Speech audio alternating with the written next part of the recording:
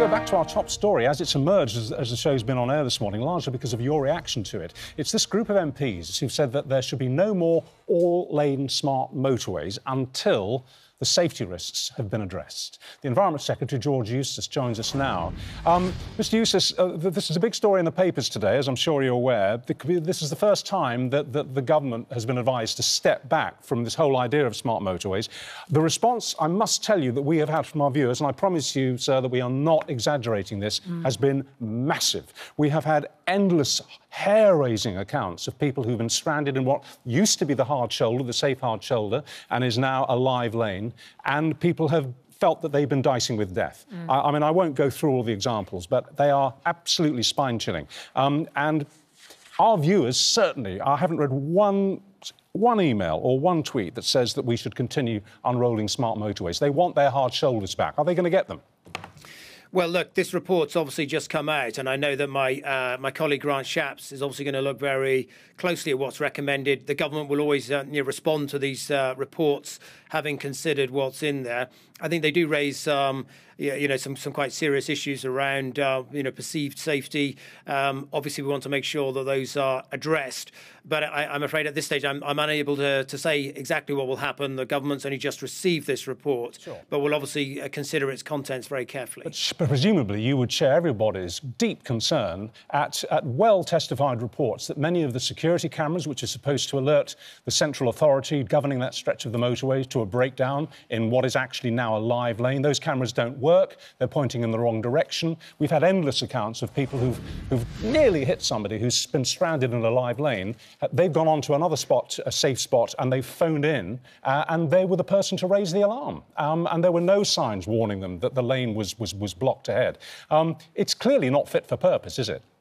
Well, clearly, if those accounts are true, then there are some issues about the way that's working, because it is supposed to be the case that those cameras pick up any incident or pick up a car that's had to pull over onto the inside lane and then immediately, obviously, close the lane with signage further back to take people out of that lane. That's what's supposed to happen. Well, it doesn't happen.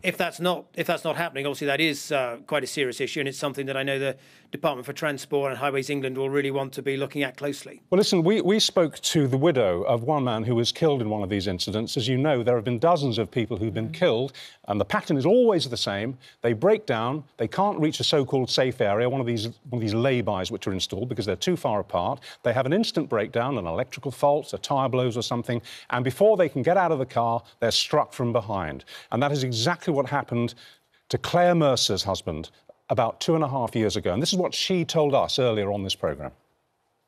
They were stranded in a live running lane. A HGV came along and ploughed into them because HGVs can't manoeuvre in the same distance that a Fiat 500 can. It never stood a chance.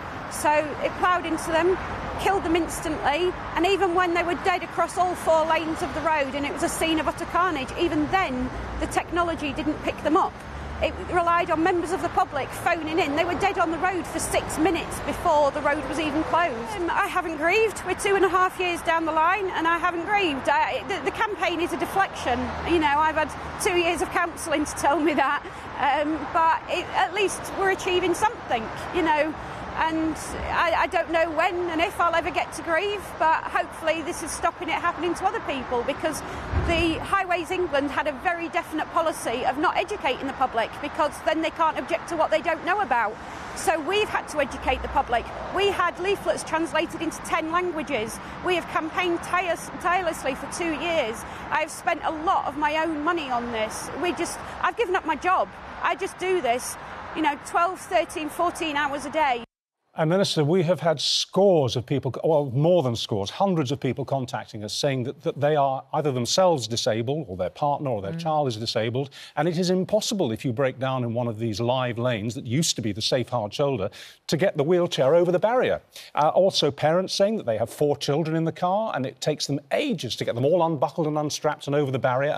And every second that they're stuck in that formerly safe lane, now a live lane, they feel mortally at risk. Now, I do appreciate that you have to have time to absorb this report, but it really is looking as if we're going to have to change policy on this, isn't it? I mean, faced with these stories. Well, look, the tragedy of the person you just had interviewed, that's obviously deeply sad. And if there's an issue that's around those smart motorways and the way that the technology and the lanes work that's contributed to that, I'm sure there'd obviously be an inquest that would look at that. But more importantly, if we do need to review this policy, it is something that the government will take very seriously. I know that Grant Shapps, my colleague in the Department for Transport, isn't just going to sort of dismiss this report. He was going to look at this very seriously. It raises some important issues around safety, and the government will treat it with the seriousness that it deserves. Do you get the impression, George Eustice, as a government minister, senior government minister, do you get the impression that the government is having second thoughts about smart motorways? Well, look, I'll be honest, this report's only just come out. It's landed on the desk, I think, just yesterday of the Department for Transport. They'll obviously consider it carefully. I've not discussed the issue of smart motorways with my ministerial colleagues on this, so I don't know what their thoughts are on this matter. I'll be very honest about that. The concept behind smart motorways had been, to bring an extra lane into use and use technology, because the argument had been that as cars get better and more reliable, the hard shoulder actually wasn't really being used very much. Of course, so there will be times when people do have a breakdown or a blowout and on their tyres, when they do need to pull over, and it's very important that the technology supports that to make sure that they're safe in those sorts of situations. And have you driven on one? Of course, yes. And how do you feel when you're driving on one? Well, I've never broken down on one, and I think the issue clearly is if people break down. I think if you're just driving on it and you haven't broken down, you wouldn't have reason to feel unsafe. I'll interrupt. Sorry, Mr. Eustice, I'll interrupt. The problem is, firstly, if you break down. Secondly, if you don't see the breakdown. So actually, it's a concern for every single person driving on a smart motorway, because you don't just fear getting hit, you fear hitting another car. And it's a level of fear that shouldn't be introduced on a motorway. And I think all of our viewers who are getting in touch say, please, as the government, do reconsider smart motorways, because they don't feel smart at the moment. Well, look, full disclosure, I'll cough up to this happily. I've been campaigning about this in my own newspaper, in my own column, for the last 2 or 3 years. I think this has been a scandal that's been in the making, and I've seen more deaths since I started my own campaign. The Daily Mail, too, has been running a campaign, and we're joined now, and they're claiming victory for their campaign this morning. Hang on, before we let go of George Eustice, all right. sorry. I was just going to pass over. Mr. Eustice, I do need to ask you a little bit about COP26. Because there is another transport issue going on, which is that Boris Johnson is flying back from Glasgow to London rather than getting the train. Now, isn't there a little bit of irony in the fact that he has told this roundtable of leaders of developing nations, when it comes to tackling climate change, words without action, without deeds, are absolutely pointless? Isn't he describing himself there? Well, look, I think what he was appealing in his opening speech was that governments had to set ambitious targets to reduce our carbon emissions, to tackle climate change, and put in place the policies to do that. And that can be decarbonising your energy supply. It can be decarbonising transport. It needs governments to take the right policy steps to get there. Of course, when you do events of this sort... It's about your actions, not just your words. It's all very well for us to lecture other people on the policies that they should introduce. But if actually then you get into a form of transport which has multiple carbon emissions to an alternative you could have taken simply because you haven't got the time to take the greener alternative, it just undermines everything we're trying to do, doesn't it?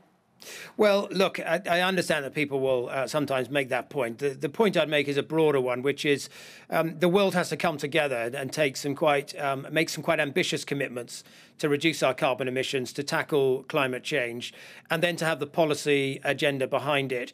To get that commitment, you need countries to be able to come together at events like this to agree these things. Yes, of course, that necessitates that people will have to fly to a venue to take part in the conference. But if we can get the right outcomes from this, the right commitments to reduce carbon emissions, then it will be an event that is worthwhile and that delivers what we want. But Mr. Eustice, isn't tackling climate change all about very difficult individual decisions, which are very often inconvenient. And if we don't, each of us, do those things, then, you know, as a Prime Minister, what he's saying is do as I say, not as I do. Well, we're not actually. I mean, what we're saying to world leaders who are coming to this summit is we need world leaders and governments around the world to make ambitious commitments, and then we need them to have the policy agenda to deliver it. You know, we're not lecturing people on what they should do. In fact, the way we will tackle climate change often is by deploying the right kind of technologies, making the right policy decisions to enable us to get there. Everybody's got a role to play. There are things that they can do, but this conference is principally about getting world leaders to make the right commitments and implement the right policies. Well, very, very quickly, back to the politics of the person, as I often say on this show. You're due up in Glasgow shortly. How are you going to get there and how are you going to get back? I'll be going by train. You won't be flying? I won't be flying. And what about coming back? I'll be getting the train back. OK. Do you think Mr Johnson should be doing the same thing? Well, look, obviously with the Prime Minister, there are different issues, different considerations, pressures on his diary, security issues and all sorts of other things that have to be taken into account. You know, I don't make decisions about his travel arrangements, but I know clearly it's more complex for him than it would be for me. But certainly all other ministers were all travelling by train to get there. That's what we're encouraging everybody to do. All right, Minister, thank you very much indeed for your time this morning. Appreciate it.